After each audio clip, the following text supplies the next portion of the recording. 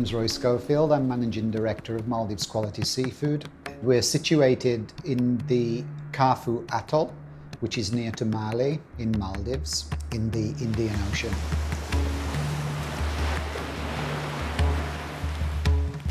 We came here in 2008. Before this, I'd been in many countries where there wasn't much about sustainability at all.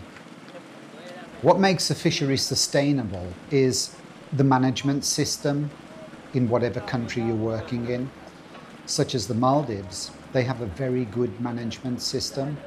Major supermarkets, they're looking for a very sustainable product, and there aren't many countries in the world that can claim to be a sustainably fished country.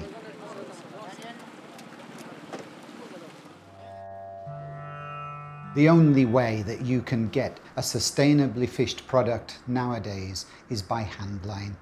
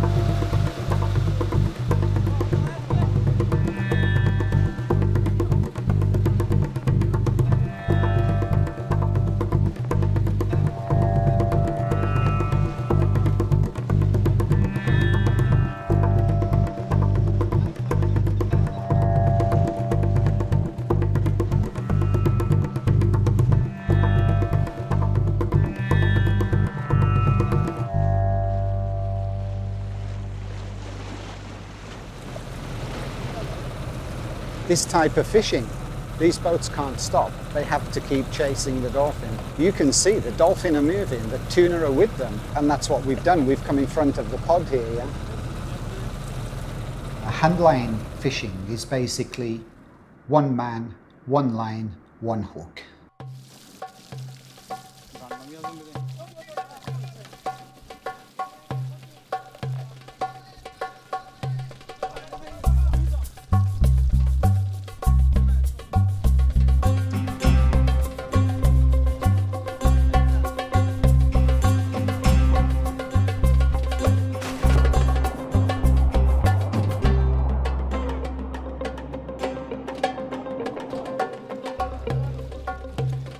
When the fish is caught, of course it struggles. So we have to get the fish on board as quickly as possible, and it is hard. So we get the fish on board and we stun the fish by a blow to the head. This way is the most humane way to kill the fish.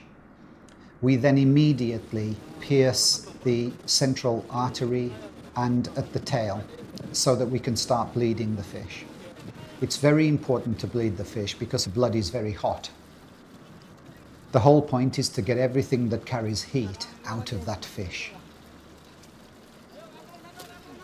After this process is done, the fish is washed and then it's put into the ice slurry immediately.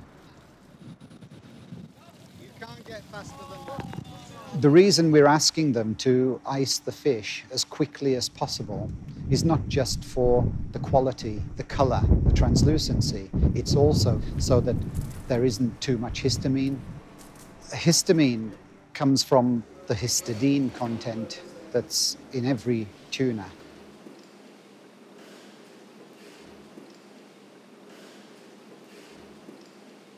The histidine content of Maldives fish is anyway quite low. We do our own in-house testing. We have our own laboratory to do this. The amount of time it takes from pulling the fish out of the water, gilling, gutting, bleeding, putting into the ice slurry is literally a minute or 2 minutes. And this is a great factor in the fact that we have such low histamine content in our product.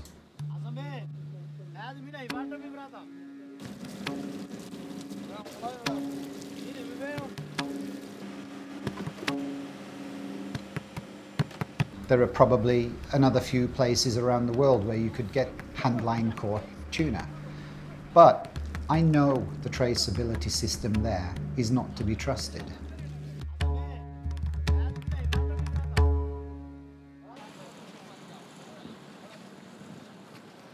When the boat arrives to the port, we grade it using a core tester. We check colour and freshness, the translucency of the meat. We also check the bloodline because that's another indicator as to how old the fish is. You can see from the bloodline the freshness of the fish. It's a beautiful fish, yeah. The type of customers we have demand that we guarantee them by our traceability that they're receiving a product that is 100% sustainably fished. We need to know the fishing area where the fish is being caught.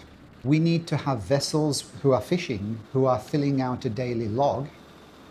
When the boats come to our factory, we tag them with a coloured numbered tag.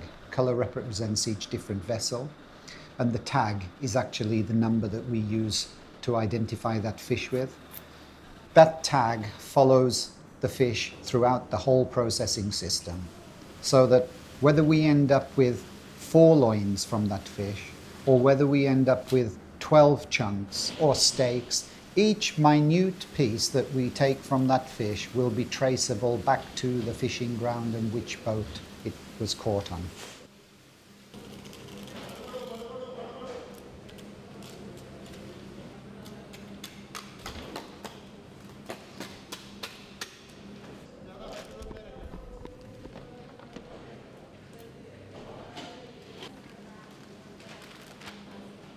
Where we've arrived now is at a stage where you have fish number 34 has been selected for blue seas, and the 6 means that this is the 6th piece that's come from the loins of that fish. This tag has followed this fish all the way through the cutting process.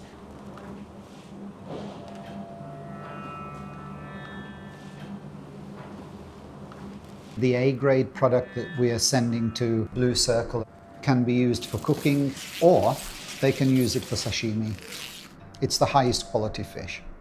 You can't call a net-caught fish a sustainably caught fish because of all the bycatch and the juveniles. It's indiscriminate.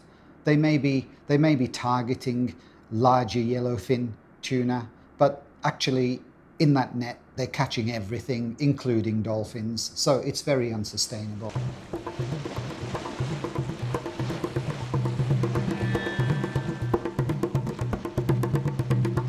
When we started this search around the world to find a place where we could find sustainably fished tuna, Maldives was already there.